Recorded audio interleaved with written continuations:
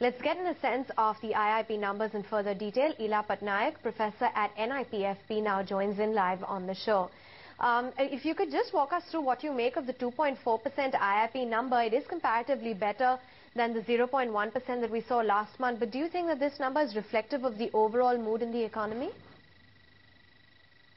So I, first of all, don't think that we should start looking at monthly numbers which are actually coming in with a 12-month lag, because we are looking at year-on-year numbers. So the bottom line is that GDP growth has slowed down, and whether we were at 0.1 or whether we are at 2.4, we're certainly not at 10%. And we should not be thinking and getting optimistic about 2.4. There's a serious problem with growth, and it is not a problem that interest rates are going to solve. So that's the question before us, that instead of jumping up and down about every single 0.1% change in the IIP monthly year-on-year data, the focus should be on what is the growth problem, what is the situation. GDP growth has clearly come down. What is the outlook like for this year? What is investment looking like, and what we think needs to be done for that. So what, Ila, do you think is the outlook then for this year? Are we likely to see a recovery, but perhaps only in the second half?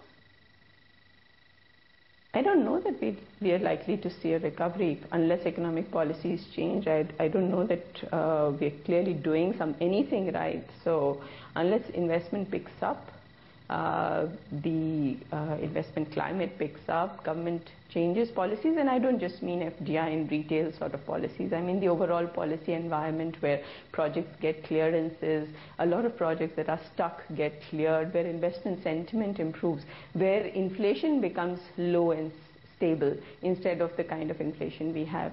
I don't think that with a high rising volatile consumer price index you can get better growth. So I'm not very optimistic that next quarter or 2 quarters later, none of the investment data that I'm looking at is showing me that that business is bouncing back or that infrastructure investment has improved, or that the government is now doing better in terms of handing out projects. And those are the foundations for higher growth in the coming quarters. Sure, Ila, speaking of inflation, that's the next macroeconomic data which will be unveiled on Monday. There have been the structural problems as well as the volatility in the rupee against the dollar. That's certainly going to add to the external pressures and weigh down on inflation, don't you think? Yeah, I mean, with the rupee depreciating, the price of tradables also goes up, whereas until now, the big problem that we've been having for the last 5-6 years is that the price of non-tradables has been going up, and consumer price indices have been rising faster than the price of tradables, because, you know, the world situation is that demand is down, and so tradable prices that are determined by either import parity prices or things that we actually import may not have risen as fast. But with the rupee depreciating, both will be rising. So non-tradables already, with the mess we have on monetary policy and you know, even today the lack of commitment to focus on inflation, they have been rising.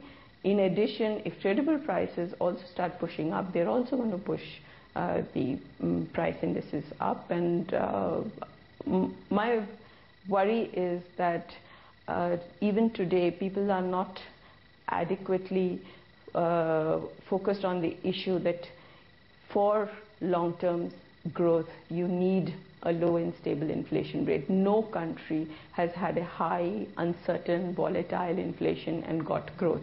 So instead of seeing it as a trade-off, what we do need to see is that a low inflation regime complements the environment for growth. It improves the environment for growth. So I'm worried that whatever happens to the rupee, and it's not whatever happens to the rupee, but what's happening overall, the large fiscal deficit, which is partly responsible for what is happening to the rupee, but that the overall situation is one where we are just not adequately focused on how we are managing the demand situation and how we are managing inflation.